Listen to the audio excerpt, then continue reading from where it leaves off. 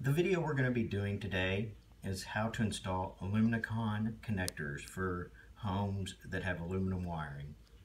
Now, I strongly recommend that this be done by a licensed electrician.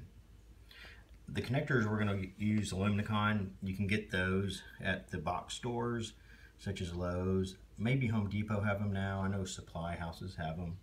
But it is a very well tested reliable way to do aluminum pigtails.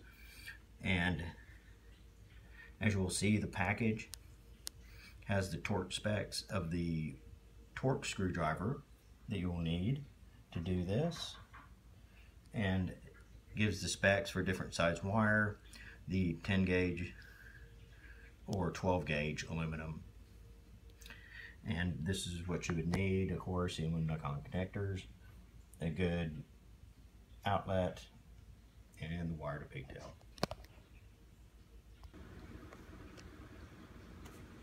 Alright, what you're looking at here is a typical outlet in an aluminum wired house. And I say typical, most of the time I come across these, it's improperly done. This is a pigtail that was usually done in the 70s and 80s, 90s. People did this thinking it was safer, and it was actually not. It usually created more problems. If you notice, when I take off the wire nut, this is an ideal wire nut. These people didn't even use antioxidant, and even if it used antioxidant, it was not a correct wire nut. Same with the neutral. And of course, I have tested it and turned off the circuit, so that's obviously the first thing you do. So here you have 12 gauge aluminum, which is rated at 15 amps on 12 gauge copper pigtailed.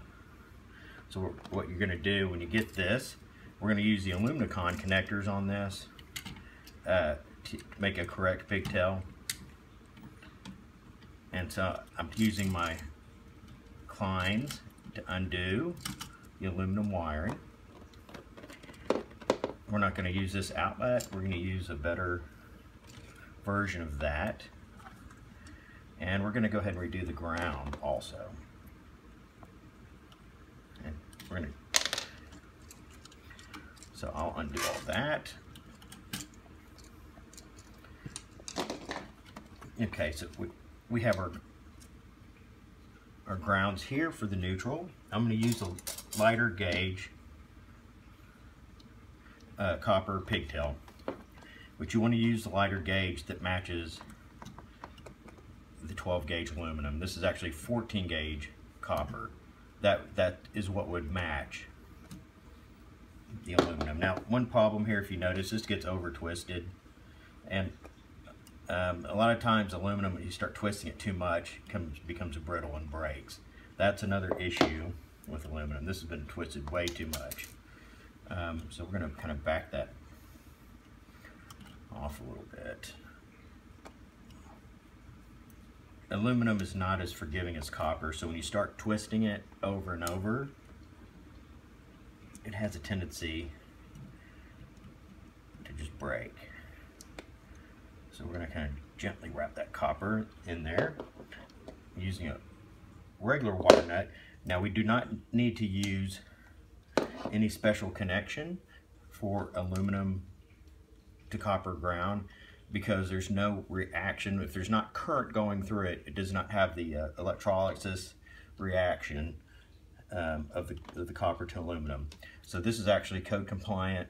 You do not have to use antioxidant on the grounds, because the ground's just there as an emergency escape path for the electrons. So you should not have, obviously, current going through it all the time. So we'll fold that back up in there. We have our ground ready. And then get your aluminum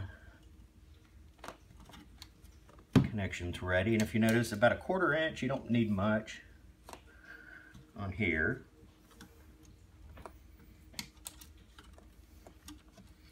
Like that. You don't want any extra wire sticking out for these connectors. So you just get them with pliers. See how I'm getting them all straight. And you won't have to twist these wires anymore, which is good with this type of connector. And let me grab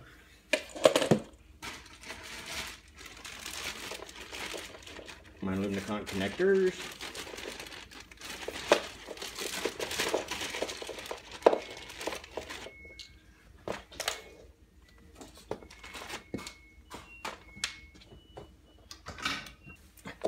Okay, I'm back. Sorry, I thought I had those ready.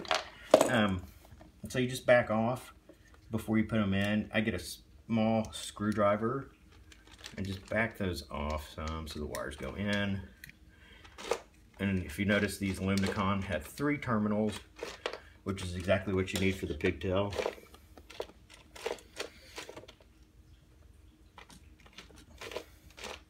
And so for the aluminum, for the neutral, we'll start with it. This is a torque screwdriver I have. I have it set for 10 pounds of torque, which is what the specs call for 12 gauge aluminum. If it was 10 gauge aluminum, they call for 15 pounds of torque on this. Now, if a 10 gauge aluminum would be a 20 amp circuit in a house. These are lights. This is a light circuit. So this is your lighter circuit. So we just slide it in there like that. Obviously, make sure it goes in all the way. And sorry, I have a cat behind me that's getting a little excited about this. So if you listen, this torque screwdriver will make a pop when it hits 10 pounds. And that's what you want. The torque screwdriver really is important to make sure you get the correct torque on this. I'm going to cut a little bit more off this one. And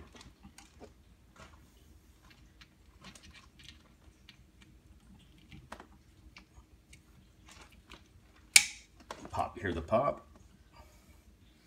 And then we'll put our copper neutral, 14 gauge copper neutral. Now aluminum is sized differently as far as amperage. There's more resistance inherent to aluminum wiring, so it's a larger gauge as far as for what it can handle. So I put the copper in there the same way. It's torqued down the same amount, 10 pounds. And then after you get that, always pull on each one just to make sure. Close up your little cap, and boom, that's it. We'll do the hot next. Now,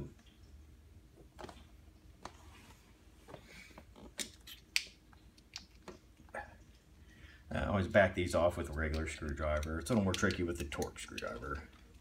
It's not very good for backing off. Just enough to get the wires in. And we do the same thing, of course. It's no different. Just make sure it goes all the way in there.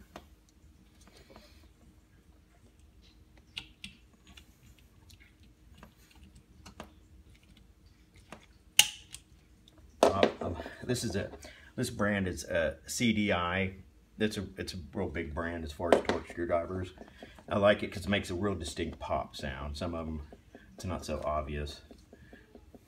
You can look to pay about $100 to $150 for a good torque screwdriver, and a good one. It's definitely worth it. Paying that extra amount.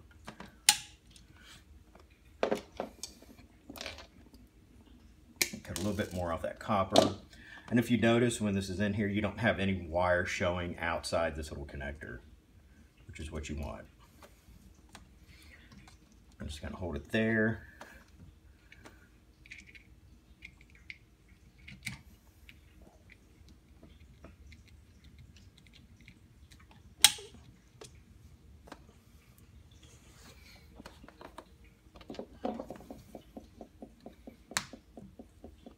Okay. Now the ground's already folded up. We're going to fold up the neutral. and just kind of gently fold it in there. Never just stuff these in. Always kind of just make sure you kind of like think of it like an accordion. Make sure it folds up easily inside the box.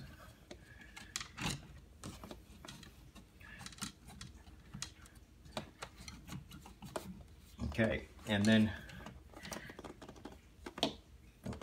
now what we're going to do is just install a regular outlet. It doesn't have to be any special outlet because right now we're going to be using copper.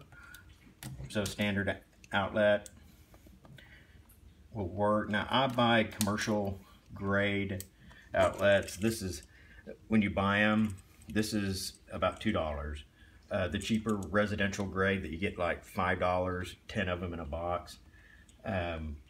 It's just night and day as far as quality. So I would definitely pay and get a better quality outlet on that. And then you install this like any other outlet. This one is not tamper resistant. A lot of building codes require tamper resistant. This is my house, and I'm doing it non-tamper resistant. And then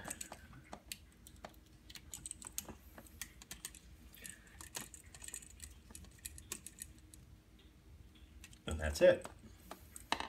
Now, notice when I did do the receptacle, anytime you're tightening down receptacles, I'll show you again, make sure the loop of the wire, like that, is going the direction that it's going to be torqued down. You never want to do like that. Can I get that? I probably can't show you now. There we go. You never want to go that direction with it because it can push the wire out of the connection. You always want to do it like that so it kind of folds the wire in on itself and makes a lot better connection. Like that. This one does not have stab in. Some outlets will have stab in, like the one we removed. I recommend never using stab in. I don't even think that should be allowed as code. They're troublesome, and those kind of stab-in connections are likely to short later down the road. Always use the terminal. And that is it. That is how you use the ALUMICON connector for pigtailing. Thanks.